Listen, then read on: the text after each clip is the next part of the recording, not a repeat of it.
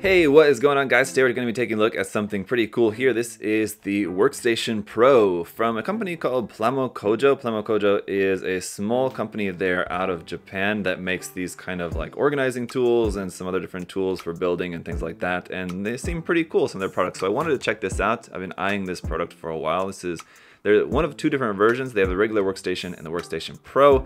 What separates the Pro version is that it also comes with these attachments here, the LED light, and then the magnifying glass, which also has LEDs in it. So otherwise, the regular version is obviously cheaper and doesn't have those if you don't need that. But it's just this portable workstation for you to be able to kind of build on the go, as it were. So if you're visiting friends, family members, girlfriend, boyfriend's house, or if you're just going out with some friends to a coffee shop or to a Gunpla shop or something, and you want to be able to bring something to kind of keep your building space clean and tidy and organized, and that stuff seems like pretty cool. So I wanted to check it out and share this with you guys. So let's go ahead and check it out here. So just taking a look around the box. On the back side, you've got a little bit more breakdown about all the gimmicks and everything of this. Well, I guess all the features, I guess I should say. And it's all in Japanese. But at the bottom there, you've got like this metal grate. So as you're cutting all your nubs off and everything, sanding, all that dust, all that stuff will all fall down into there. And you've got the tray underneath that will collect all that, and you can just easily empty that out so you're not making a mess.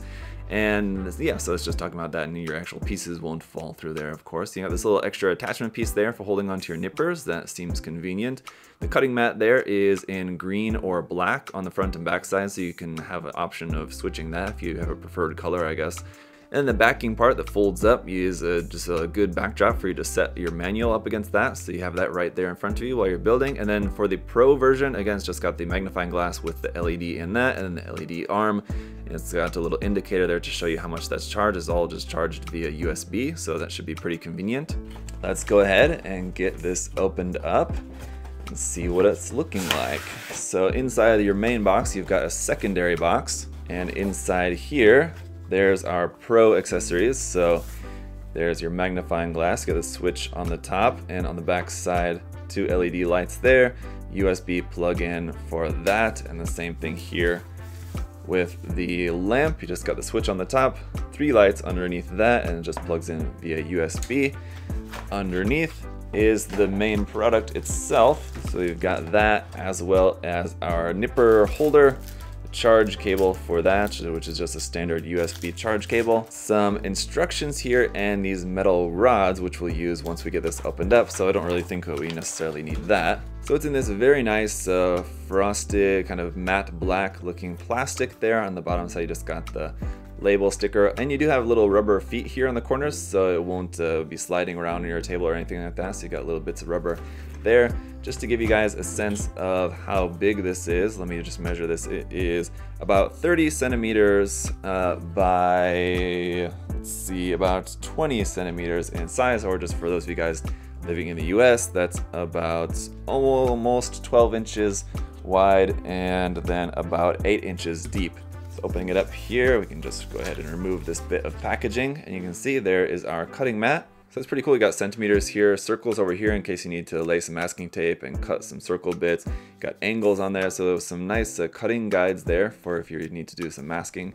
And then on the opposite side, there's that. These rods are meant to go up underneath here.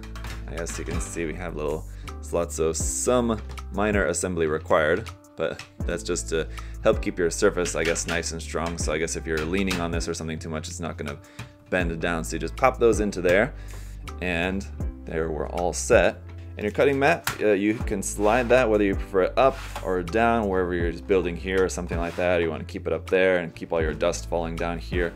The tray will slide out. Now, while the grate itself is metal, the tray and the rest of the body here is all plastic. So it's a little bit tight, sticky to get that out, but that'll just slide out of there. You can dump out all your dust and everything once you're done. Up here at the top corners, you just pop off this little cap there, and that's where you can plug your accessories here. Again, if you've got the Pro version of this, that just plugs right into there. And on the side here is where you can plug your arm for hanging onto your nippers. Now, I'm honestly not too well convinced how that's gonna work because these nippers, and like a lot of nippers, have like a rubber handle, but it's like a hard rubber. So let's just see. Doesn't really seem like that's gonna be fitting in there pretty well. They kind of fall out really easily.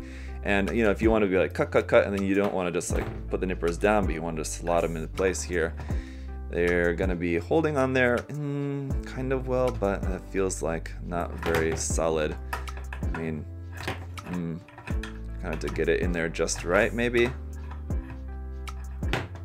Not that great. But as you can see here, you got this little area here along both sides where you can just kind of set your tools like that. So you see you're working, and you got your file as well too. You can just set that into there like so.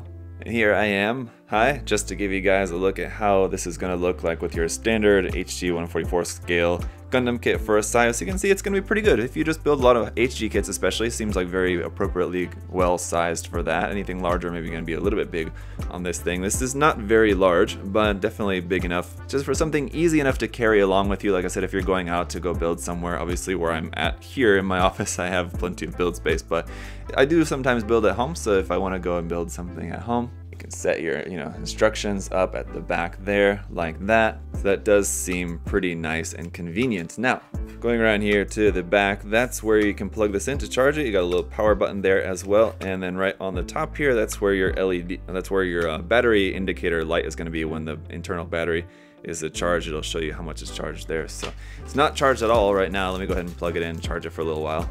Okay, so I've given it a little bit of time to charge. Let me switch that on and switch that on and that on. So that's working very well. It's very bright. Once again, I'll just bring in the Gundam here just for an example.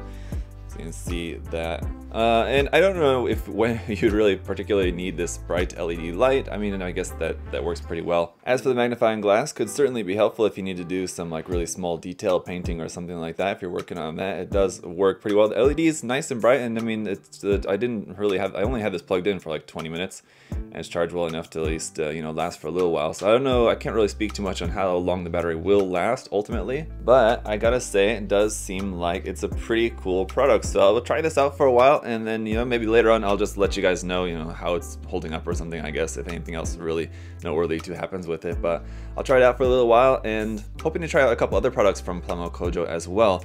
And on that note, I've been trying to get in touch with them about getting their products for distribution for sale at a USA Gundam Store for us to be able to sell to you guys there in the US more easily. So still working on that, but as soon as hopefully, fingers crossed, that goes through, I'll be able to stock this stuff and their other items that they make at USA Gundam Store for you guys to check out and be able to buy there more easily. But until then, there's a look at the Workstation Pro. What do you guys think about that? Let me know in the comment section down below. Does it look interesting, look cool to you? You guys like this kind of stuff?